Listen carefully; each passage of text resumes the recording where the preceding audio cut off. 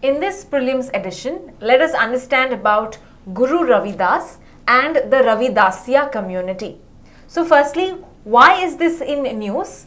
This is because the Election Commission of India postponed the elections because of this community who would go to Varanasi to celebrate the anniversary of Guru Ravidas. So they would not be in the state to actually participate in the most important principle of voting, of elections. Therefore, we see that the Election Commission being considerate and further postponing their elections.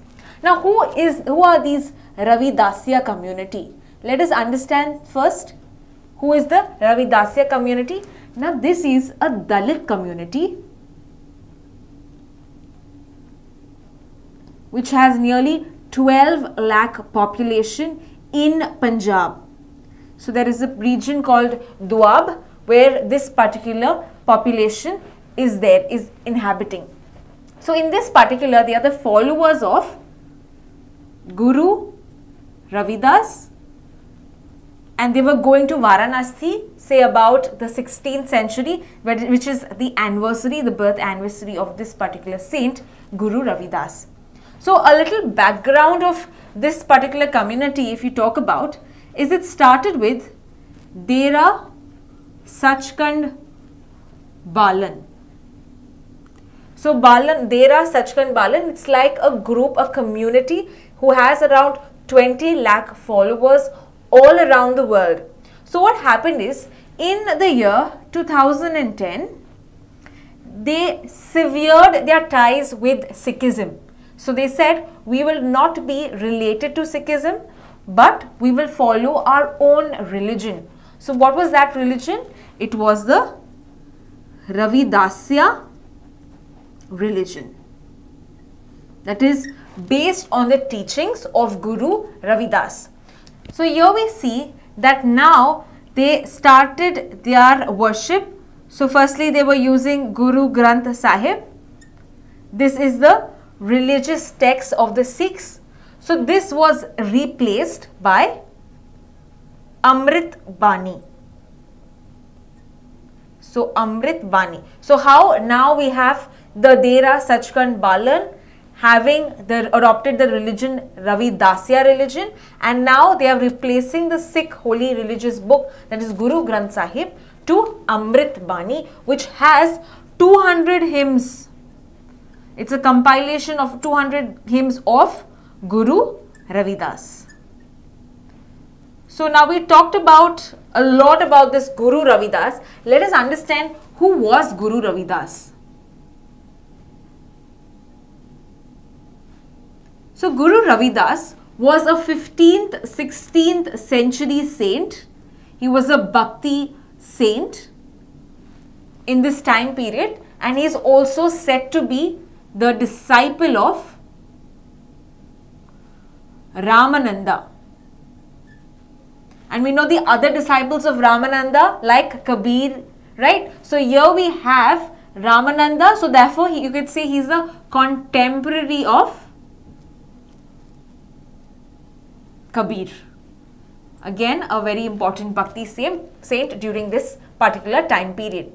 So here Guru Ravidas was belonging to a poor family. He belonged to a cobbler family. So he faced a number of atrocities like the low caste that used to face during those times. So he propagated or advocated equality. He advocated equality during those times. He said that the dominion of the Brahmins should not be there in the society. Everyone is equal. And here we see he again worshipped or advocated the omnipresence of God. So based on the teachings, we can say he followed omnipresence of God. That is, God is everywhere and the human soul is a particle of God. The human soul is a particle of God. Therefore, again focusing on that everyone is equal, and again rejecting duality, that is, we are a part of God, we are a part of the Brahma. Further, he had an inception of Begumpura. So he had created an inception saying that Begumpura, that means having a city without sorrows. This was his idea, to have city without sorrows, and he further rejected the idea that the low caste cannot meet God, which was actually practiced or which was believed during those times. So therefore an important saint that we have, Guru Ravidas, and his followers that were called as Ravidassia community that was followed, and the religion that they followed was Ravidassia religion. Further, we also see that an important disciple during his times was Mirabai. So she was an important disciple of Guru Ravidas.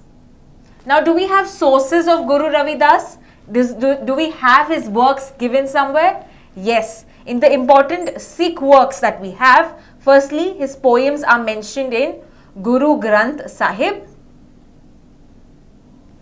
We also have his works or his mentioned in the Adi Granth. So this was compiled by Guru Arjan Dev, the 5th Sikh Guru. We also have it mentioned in Panchwani.